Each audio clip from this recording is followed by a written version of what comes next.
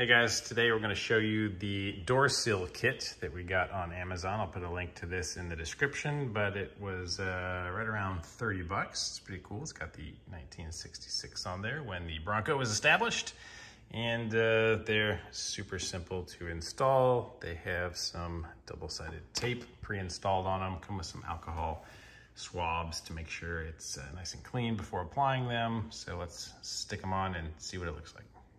So this is where they're going, right on the painted surface to help protect that, because of course if you have one of these, you know you step on that a lot when getting in. So use those swabs to clean the painted surface, make sure there's no oil on it so they'll stick well.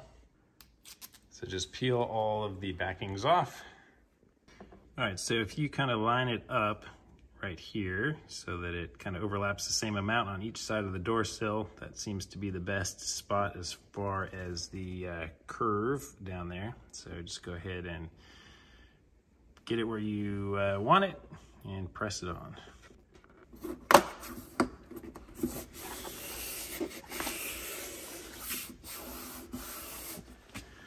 There you go.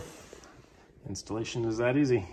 And here is the rear sill installed. So I think they look really good and they're going to be very functional.